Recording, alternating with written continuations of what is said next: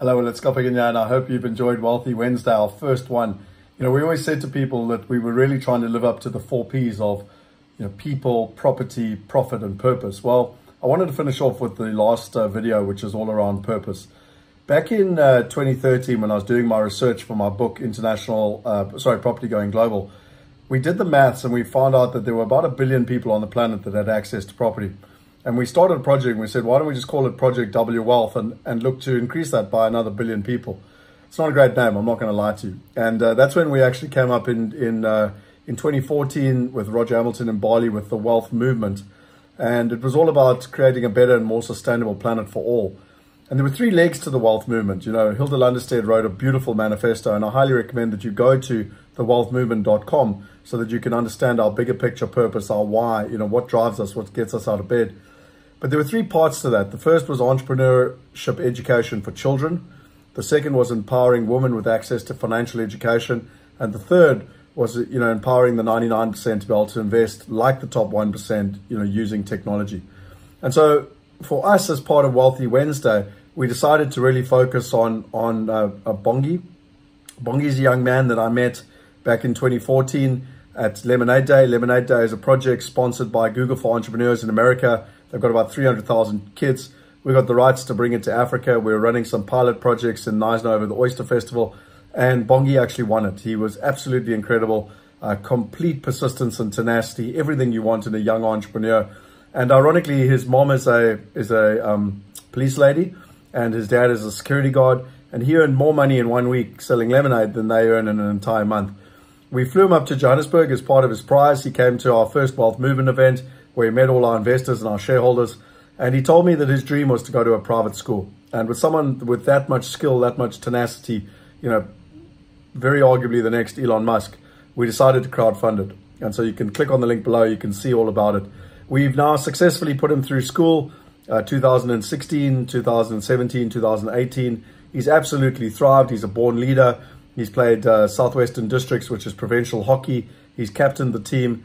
He's done very well academically. But the thing that I'm most impressed by is during the holidays when most of his friends are playing, he goes and he works on the yachts and earns extra money. He's got such amazing humility, but also work ethic. And what's fascinating for me when one looks at this kid is that he wants to study electrical engineering and mechanical engineering. He wants to build drones. That's why I joke about him being the next Elon Musk.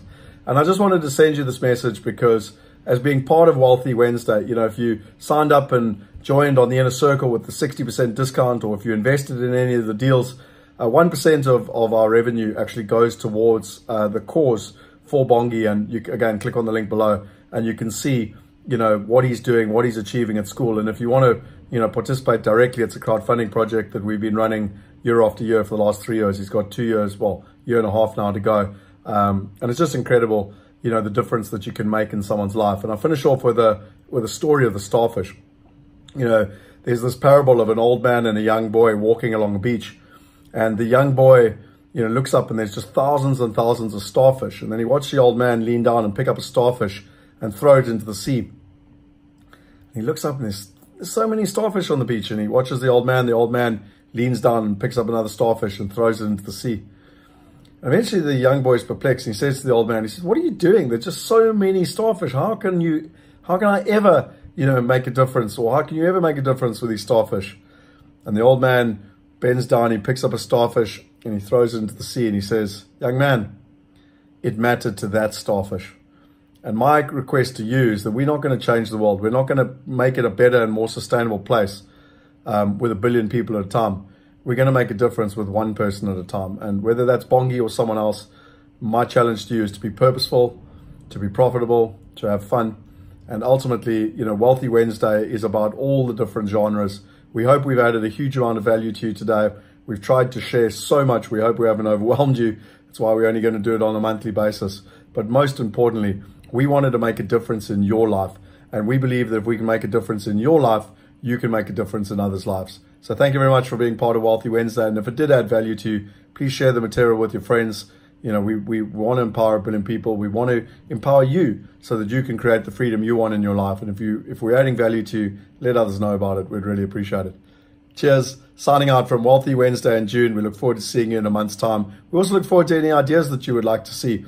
But this is our way to live up to our 3 core values of trust, transparency, and alignment. Till next time. Cheers.